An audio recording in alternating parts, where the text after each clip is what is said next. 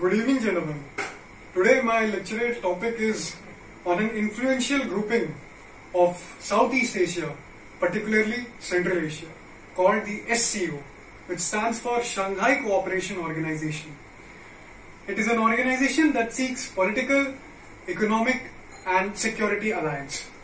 It is formed of 8 member states that are namely, since it consists of the word Shanghai, the city Shanghai, so it is inevitable that China is a member. So number 1 is China. It is followed by Kyrgyzstan, Kazakhstan, Uzbekistan and Tajikistan, which are members of Central Asia and a part of former Soviet Union. Talking about Soviet Union, you can't forget the 6th member, Russia, which lies in Northern Asia and Eastern Europe. This is followed by 7th and 8th member, namely arch rivals India and Pakistan, which are members of South Asia. Now moving on, this particular organization is also called the East NATO or the Eastern Grouping. Earlier it was formed or came into existence in the year 2003 on 12th of September. But at that point of time, India, Pakistan and Uzbekistan were not its members. So it was called the Shanghai 5 grouping. Uzbekistan joined in the year 2001 and it was followed by India and Pakistan joining in 2017.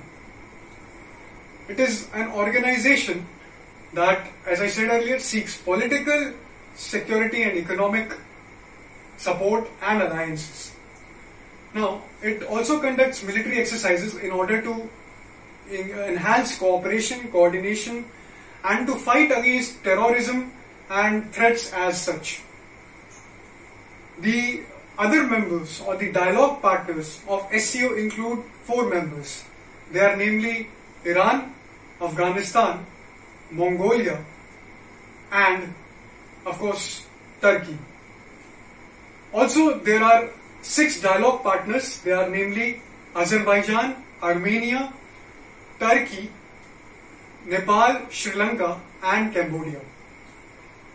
This organization, since it contains Russia, China and India, which accounts to near about 36% of the global population, and when it comes in terms of the global area coverage, so it accounts for near about 20% of the global geographical area.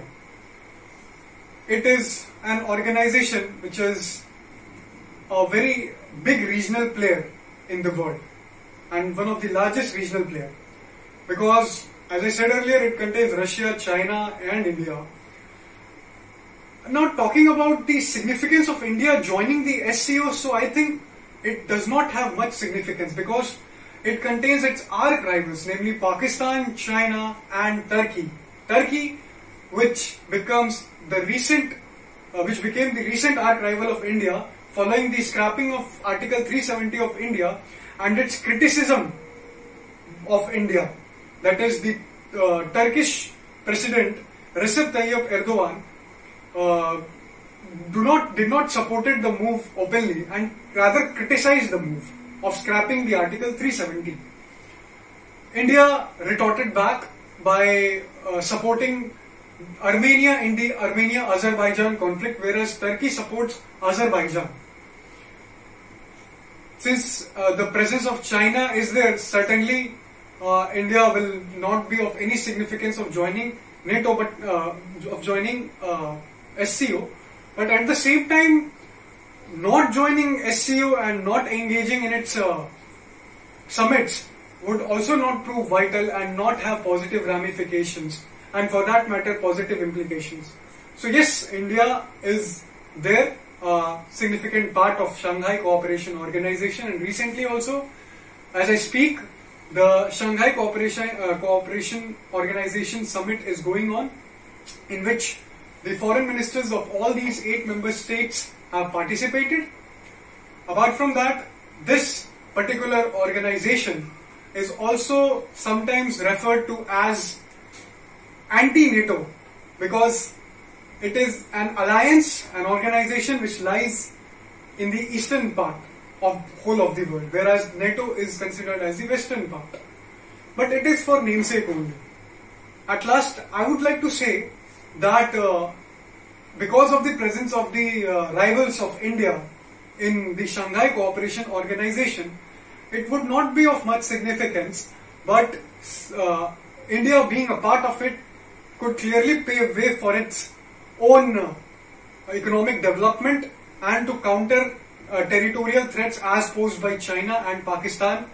The China-Pakistan economic corridor, the China's multi-billion infrastructural projects like OBOR, etc. So I feel that India being a part of it would only engage in talks and solve disputes through diplomacy. Thank you.